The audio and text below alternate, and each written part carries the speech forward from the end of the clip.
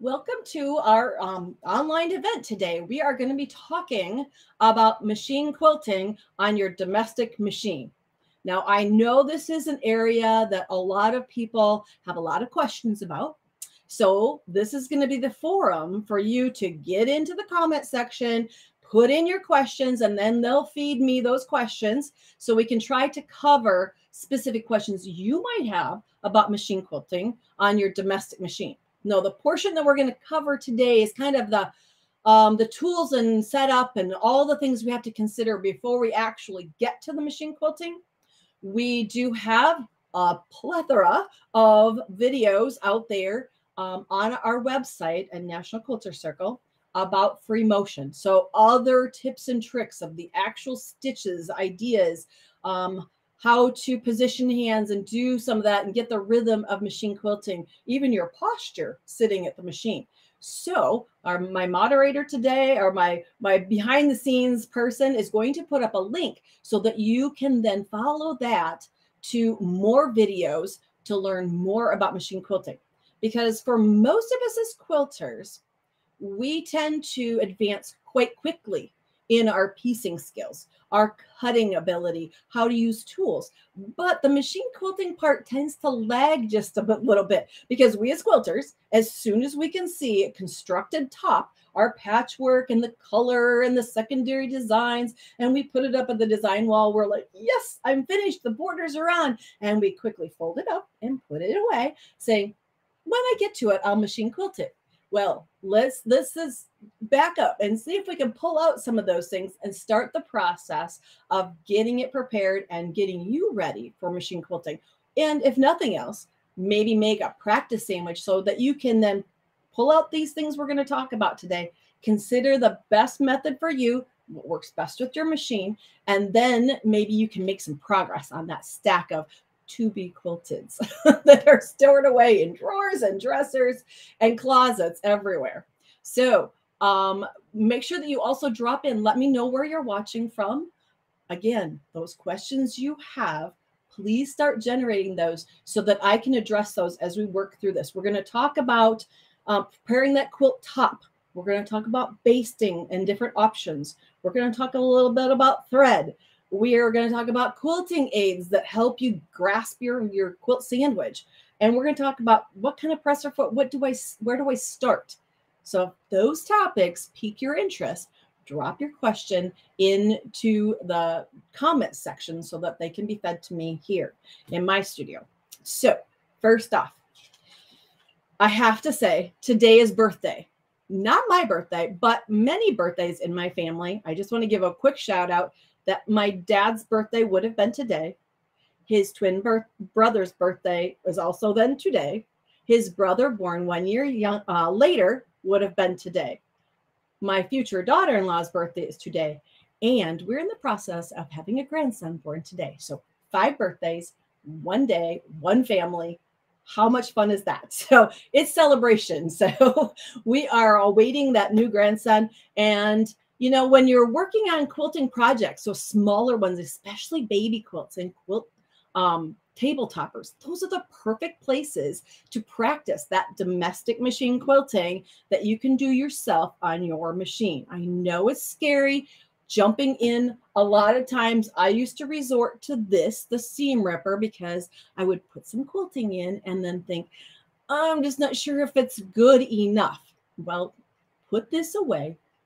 Let's get everything set up and let you just have some fun practicing and maybe not tear out so many things. We have good mornings from Melody in Oregon. Good morning. Zena says good morning from sunny but chilly Florida. Yeah, I know what you mean, because we went from 80 degrees here one day to 2 days later having snow and blowing wind. So we slid 50 to 60 degrees in about a 48-hour period. There are many people who have birthdays, say happy birthday. Well, thanks. Birthdays are special because each of us is unique, and our machine quilting is unique to us too. It's similar to your signature. Now, everyone realizes that when you write your signature, no matter how pretty or how fast it's put, put down on paper. It's unique to you. And you will find that your machine quilting is very unique to you also. It's kind of like your signature on the quilt. So let's jump in, and I've got a couple of examples here. I was ready to start machine quilting on something, and then I thought, oh, stop. We'll use that as a jump off for our class tomorrow. So here we are. This is going to be one that's in the queue, ready to go. But I wanted to address one that's coming up, a pattern that you'll be able to download in the future. It's not on the website yet. It didn't quite get there fast enough for Easter. This is a pattern that I call Easter Peepers. And it has little chicks with little bunny ears.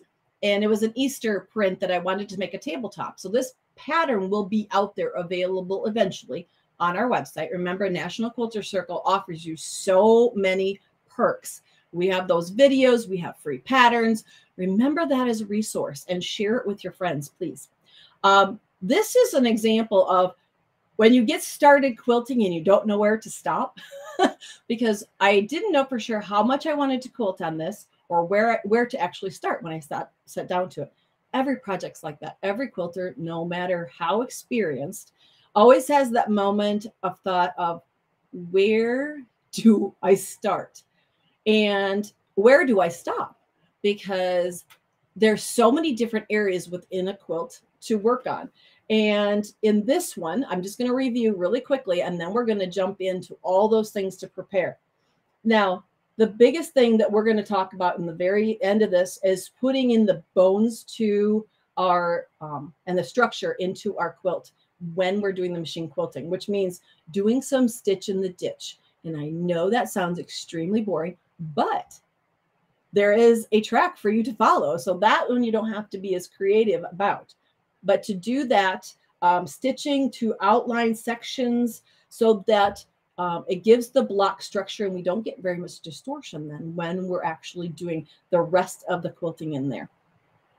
This one, I did the structure. So I went around almost every shape in here with kind of an outline in the ditch stitching, and then went back and did free motion in the white areas. I don't know if, there the camera, the shadowing can pick it up.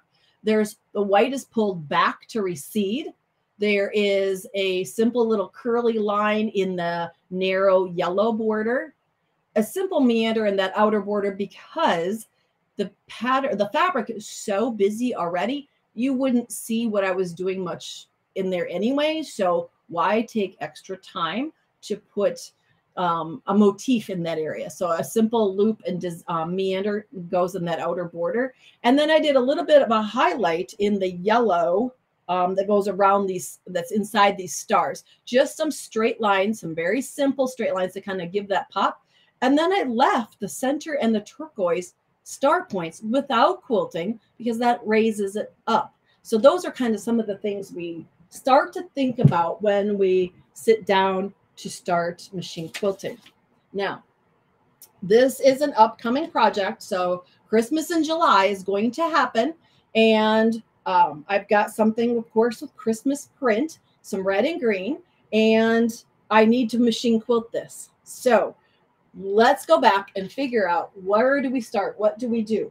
The first, very, very first thing that you need to do is make sure that your quilt top is well pressed. Those seams on the back, you don't want, you want them to have a direction, a home to go.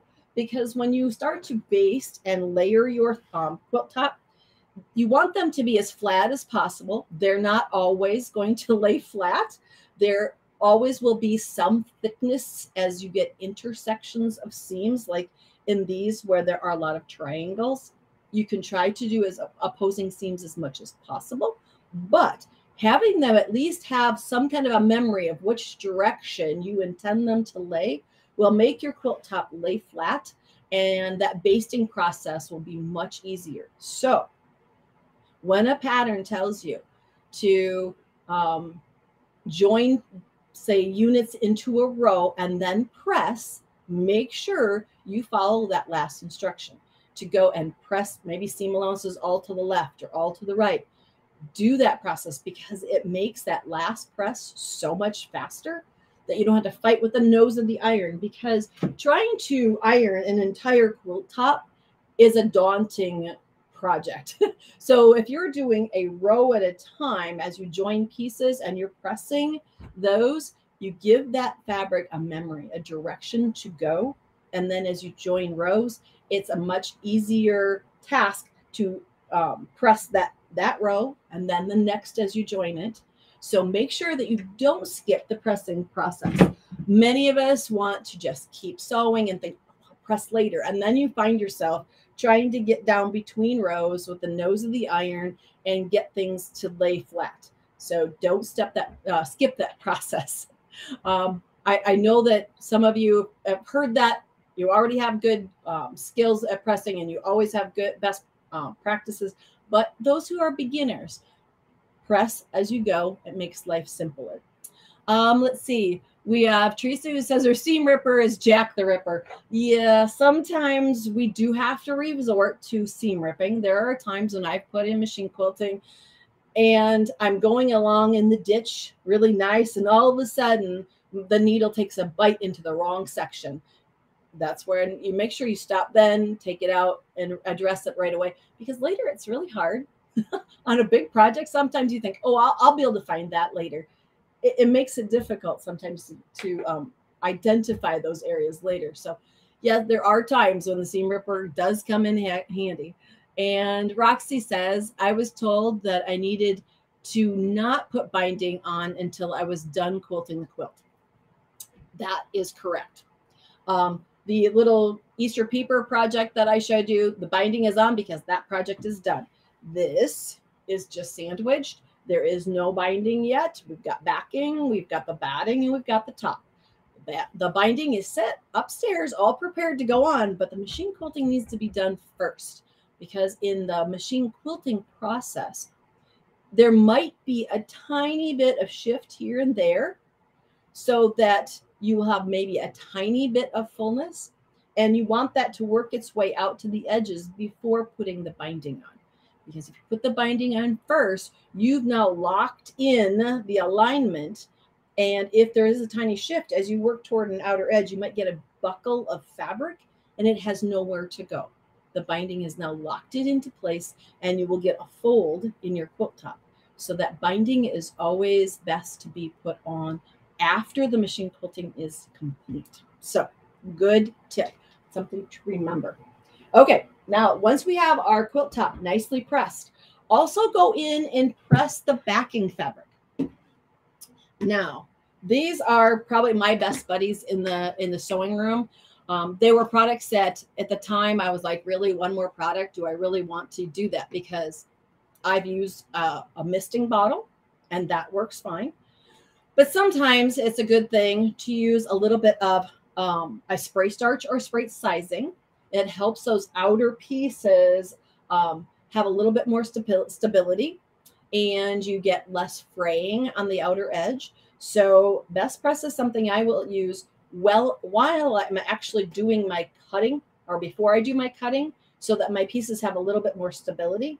Because if I'm going to machine quilt it, I'm going to be handling it through the machine, and that keeps my patchwork nice and crisp and gives it a little bit more body as I'm actually getting to that process.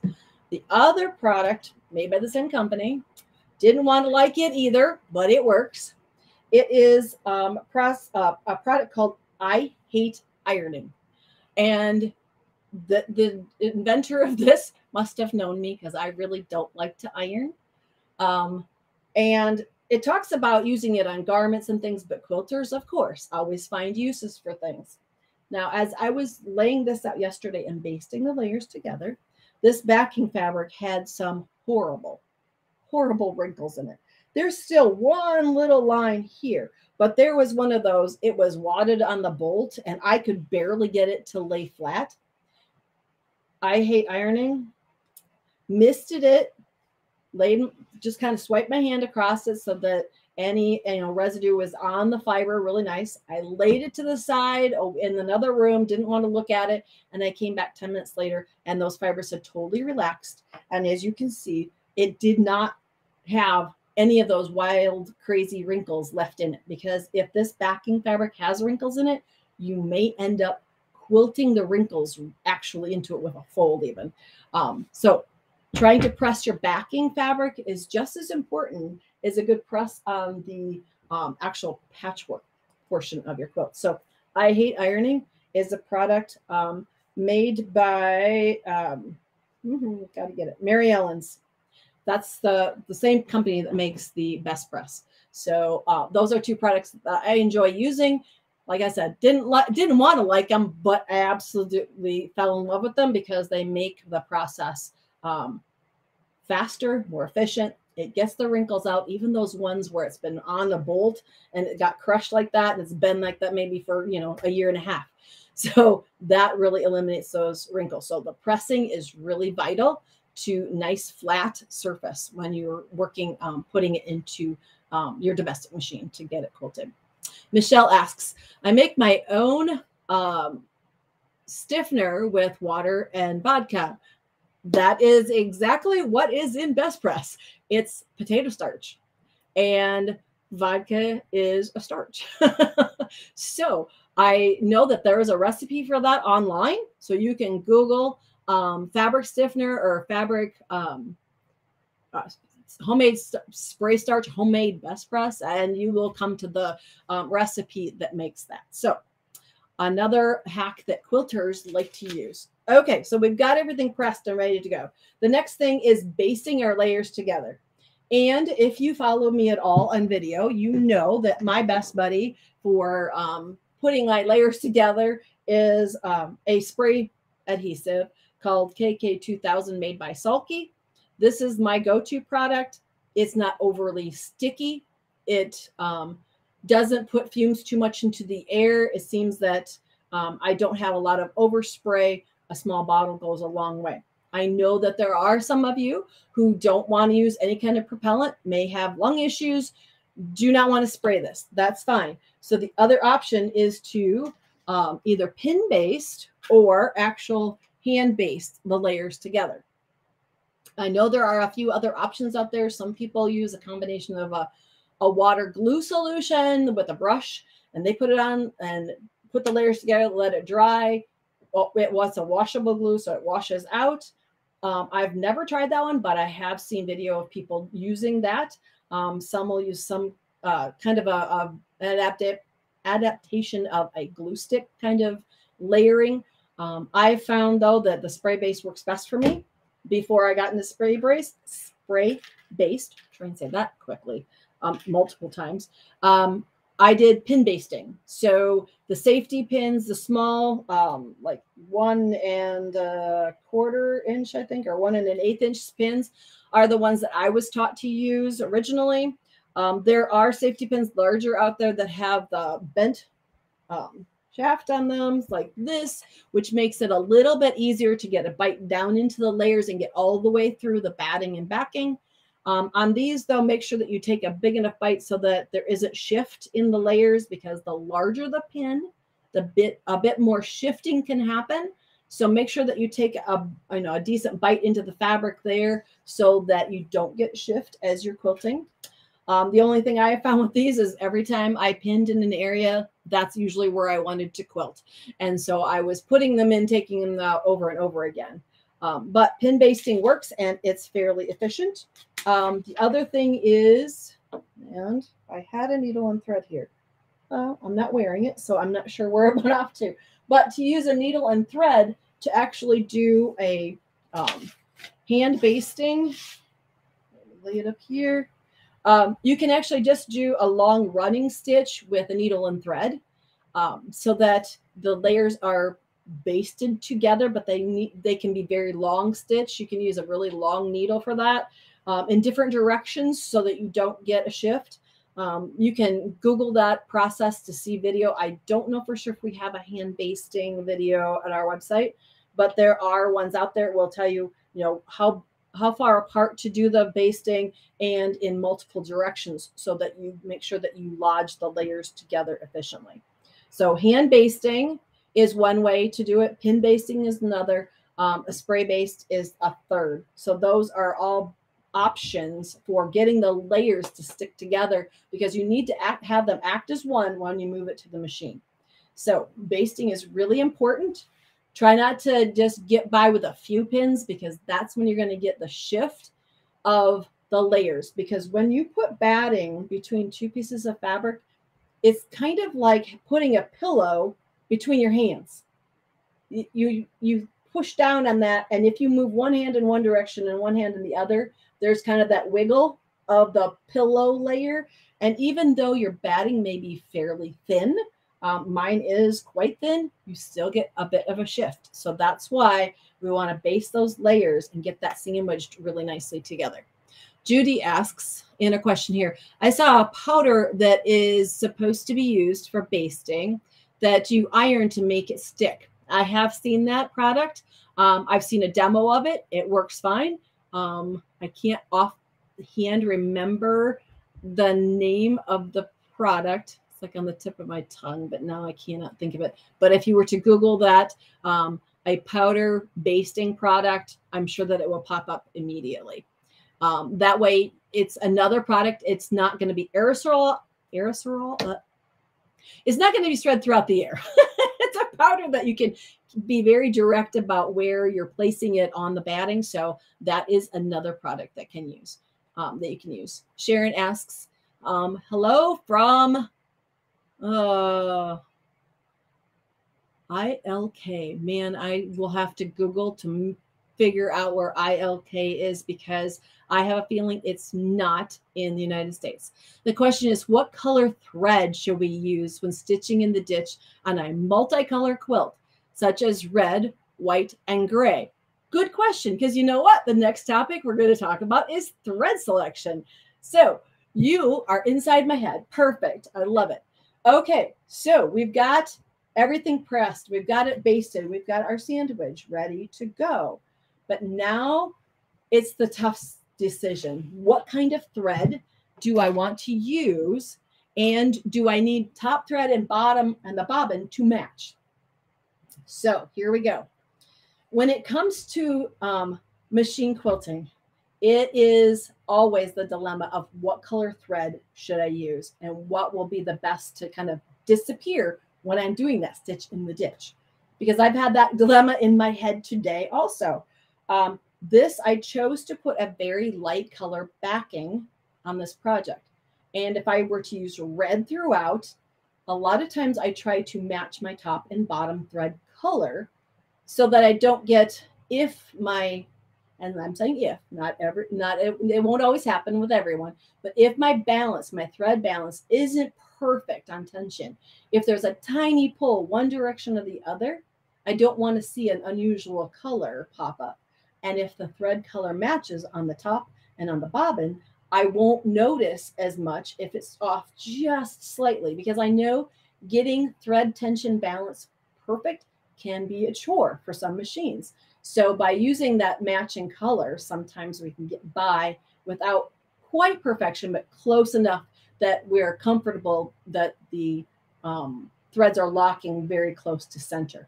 So on this, I think that if you're doing something multicolor, a lot of times my default is a gray thread, a medium gray thread. Now, if you go too light, almost all colors, light gray, light yellow, light pink, light blue, almost all of them will read white or almost white when you go to stitch them in with one thread width in your project. So do a little bit of a auditioning on your thread color before you start.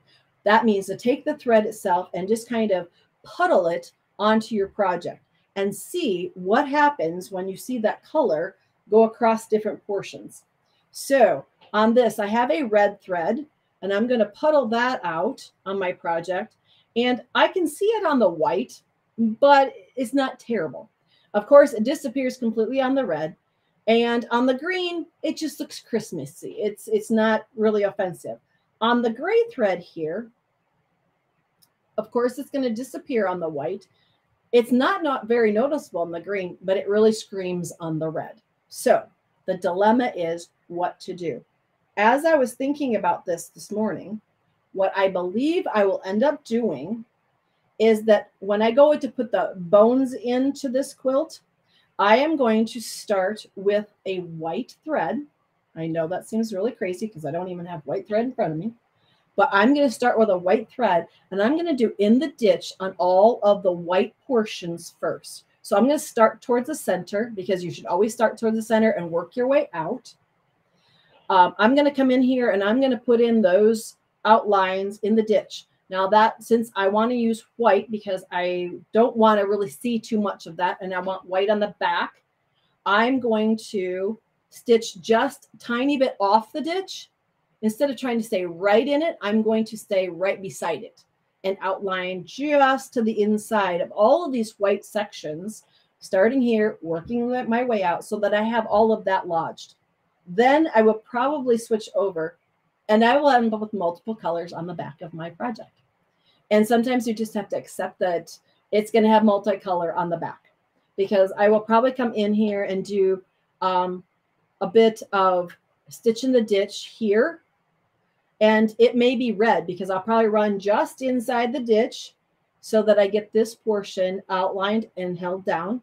And then I will work my way out, probably working on the outside are all of these red sections, so that I work just toward the red side of the ditch. And by the time I get the red pieces and the white pieces down, I've pretty much outlined everything. I may come in and with a little bit of green and do just across in the center if it needs, looks like it needs to be held down there also.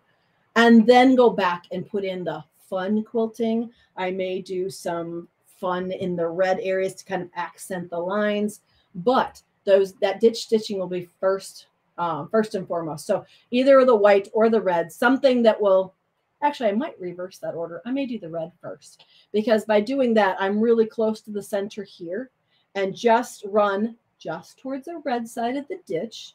You're going to see that thread, but that's okay. It's better than wobbling in and out of bright and dark. So by just doing that outlining there, I will have lodged a lot of it, and then I may go back and do any white areas that need to be kind of reinforced. Actually, if I did all the red, now that I think of it, I would have ditched all of this white anyway. So there you go. The process is kind of one of those, once you get into it, you go, wait. I should start with this one instead, because the logic starts to come into focus much more clearly. Let's see. We have, and you're doing the multicolor. I wanted to address that really quick. Multicolor, gray tends to be my go-to thread, even when I do long arming, because a medium gray tends to reflect the colors around it and be very subtle. Unless you want to see the machine quilting a lot, the medium gray will be very subtle, probably kind of just be in the background, holding things down. If your multicolor is on the darker side, more into navies or something like that, I might go to more of a medium dark gray. But I would try a gray first, because sometimes it's really surprising how that kind of just rides the rail in between and kind of reflects the color around it. Sue is asking, how long can you wait to quilt after you use the 505 spray? Will the glue dry up? Yes. I believe on the canister, it will tell you specifically on the 505 spray how soon after. Most of those kind of, the tackiness is there, but not enough to obstruct the machine. So double check on the 505, but I'm most certain a lot of people I know use it, and I don't think it is a very long wait before you can go to the machine. It pretty much adheres itself to your fabric, and it doesn't usually transfer to the needle on your machine. That's where you get into skipped stitches and issues with stitch quality, when you have too much glue or tackiness and it builds up on the needle of the machine. So good question. Oh, Illinois. Okay, so ILK was actually IL for Illinois. So you were just my next door neighbor to the east. Very good. Teresa asks, a friend of hers keeps the misty scraps and uses those for basting. Oh, okay. So a little bit of a fusible material, scraps of that in between. That's one way to go. It's not as repositionable as other ways of basting, but once you get used to doing a process, whatever works for you, go for it. Okay, so we've talked about the thread top and bottom, keeping maybe the color to match, and sometimes having to realize that you're going to have different colors appearing on the back of your quilt, unless you can get maybe a medium gray to read across the entire thing. If I'm stitching with red on top, I'm going to put red on the bottom because I don't want that accidental pull of pokies coming from the bottom. And in order to get a perfect balance of red thread on the top and white on the bottom is going to be almost impossible. And I figure, why not just eliminate the stress of that portion and just accept that the back's going to have some colorful thread on the back. That's okay.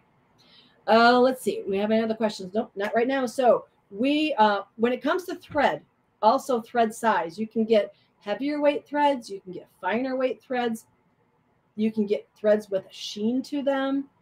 The biggest thing to consider is whatever thread weight you use on the top, in the top part of your machine, the same weight needs to be in the bobbin.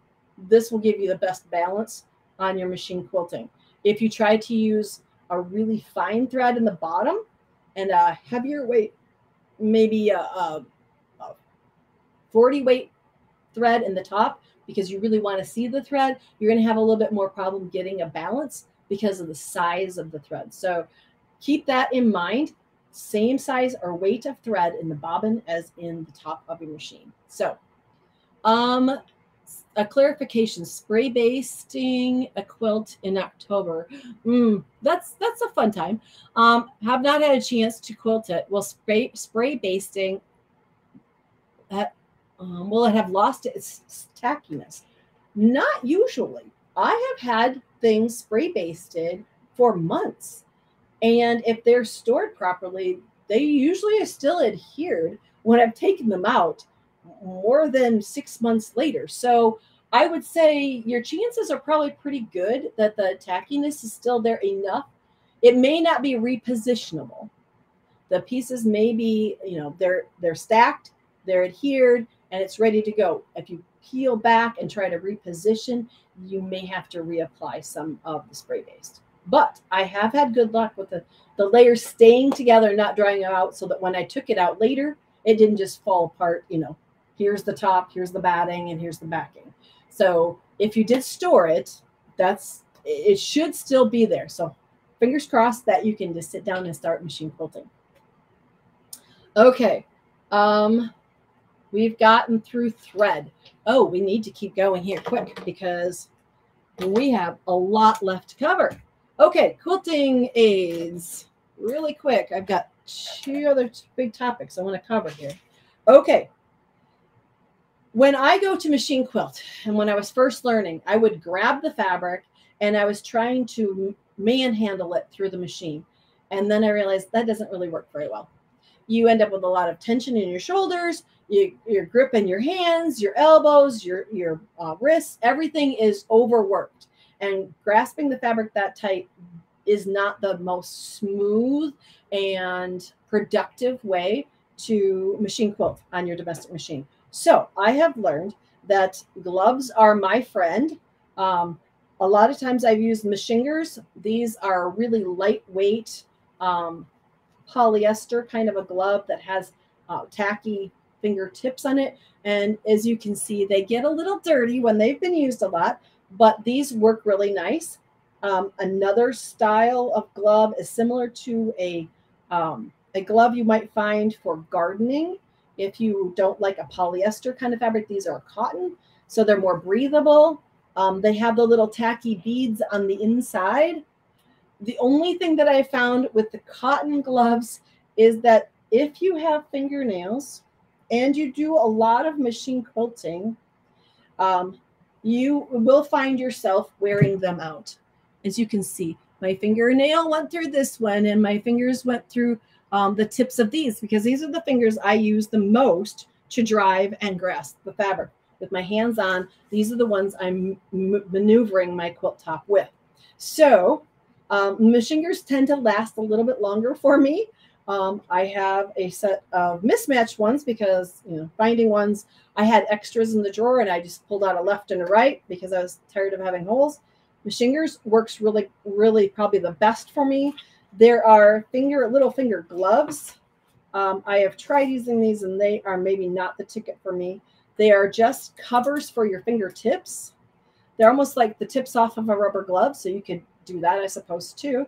But these will give you the capability to pick up other items, because when you have a glove on it, everything feels kind of clumsy. But these little finger cots or finger gloves give you the ability to just put them on a few fingers, and that gives you the grip because they have kind of a textured surface to them that grips the fabric really nicely. So you can put those onto fingers that are that you need to use to maneuver the entire quilt top.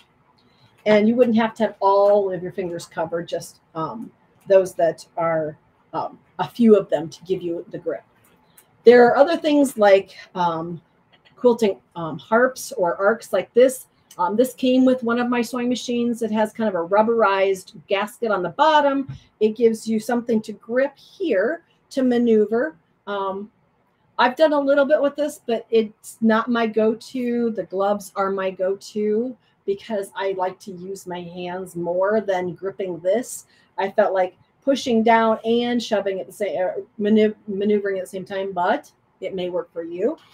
Another product out there, and I don't have, I've used them before, but I don't have a set of them myself. There are discs that are kind of a foam rubber that you lay down. They grip the fabric also, and you can maneuver the fabric with those. Depending on, you know, what's comfortable on your hands or your fingers, find one that works for you. Ask at your local quilt shop because they will direct you to the products that are the most popular sold in their shops.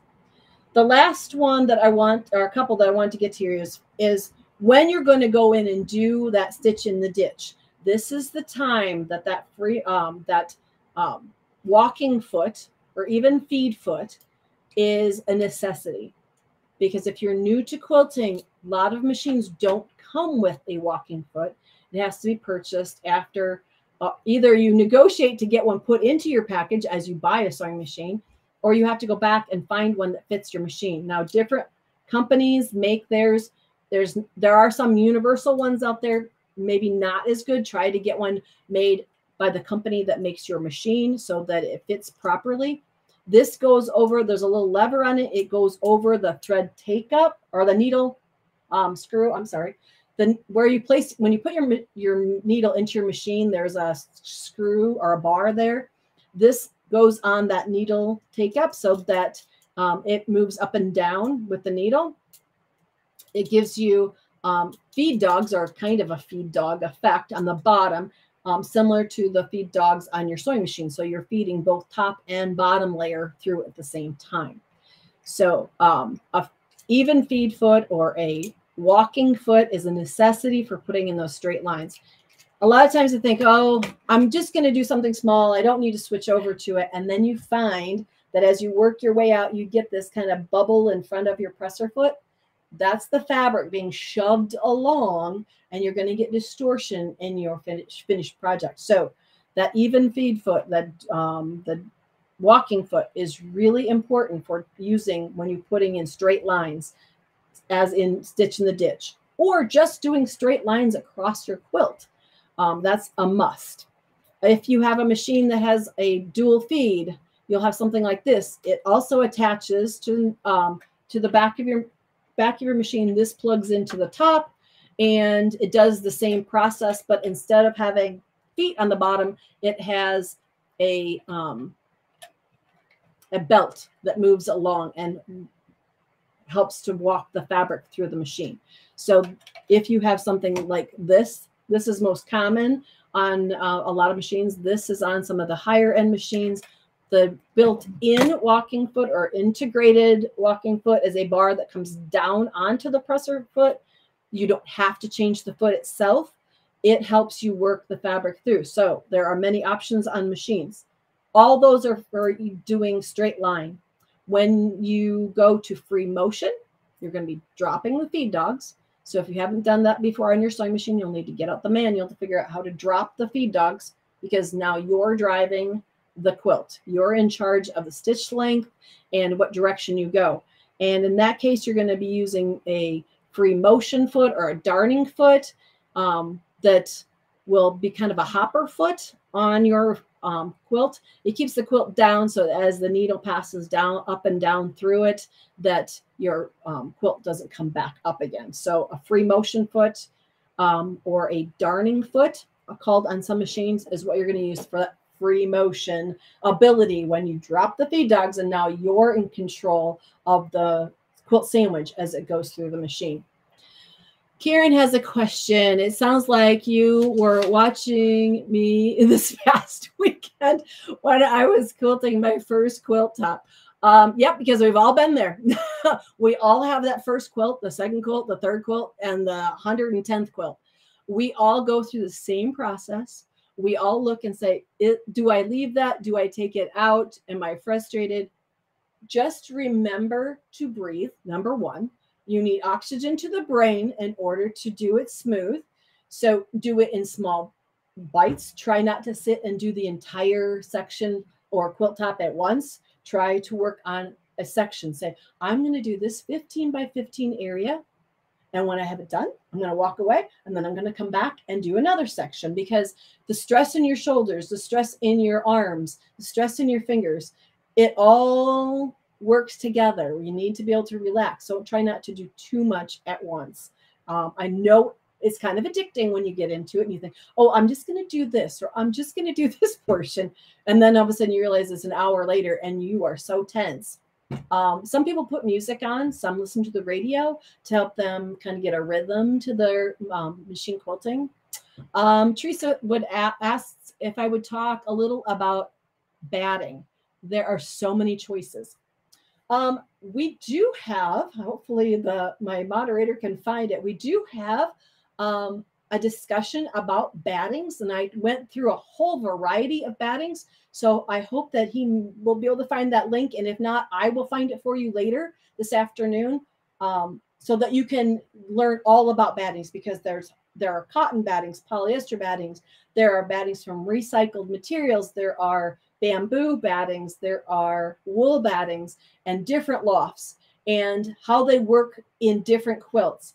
My go-to, just so you know, my go-to is a blend of, I think it's 70-30. So that it's 70% cotton, 30% polyester, which makes it a little bit cheaper than 100% cotton. It still has the quilt, that crinkle ability, that shrink ability, like 100% cotton. And I like Quilters Dream Select is the brand I like, but there are others that I have used. Hobbs, trying to remember any other brand. Warm and Natural. I will use a variety of battings out there, but Quilters Select happens to be, or Quilters Dream, I'm sorry, is my favorite go-to batting. And it's a combination. It's a little bit less expensive than 100% cotton, but has the same qualities, very similar to 100% cotton. So hopefully we can get that a link put in there about the batting so you can learn about. That's the value of our website, is that we have a wide variety of topics, so that at your leisure, when you come up to like, oh, what batting should I choose for a baby quilt or a lap quilt or a quilt that I'm sending to someone in a nursing home, you can go and learn about those battings and the variety that we have. So wonderful that we have that resource for you available. Okay, we are getting close to being out of time. We talked about stitching in the ditch. That was the last thing I had on my list here. Getting the bones so you don't have a lot of shift in your quilting. And the last thing I want to remind you is keep the density, the distance between stitching, about the same throughout your quilt. If you stitch very densely in the center of your quilt, you're going to pull or draw the center. If you do it very loosely on the outer edge, you may have a warping effect. So try to keep the density of your quilting even all the way to the outer edge of your project. And we will do more on machine quilting. So put in some more questions. Give me topics for another live event. talking about machine quilting on your domestic machine, because we have so many questions, and I will try to address in future episodes and live events. So thanks for joining me today.